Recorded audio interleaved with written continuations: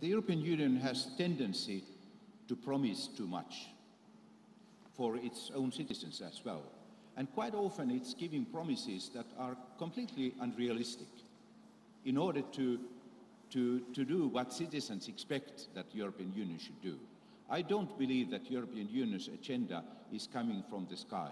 It's coming from the facts and realities in Europe. And most of the issues can be handled on the national or even regional or local level. But there are few things which are relevant for the future of Europe. And they are environmental protection, climate change, security, trade wars, or immigration issues, for example.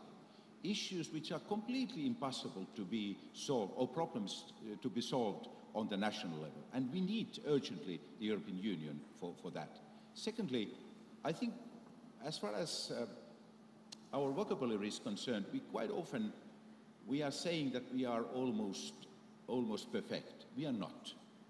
The fact is that democracy and market economy have failed, but they have not failed in a way that problems we are facing today are problems raised and created by market economy and democracy.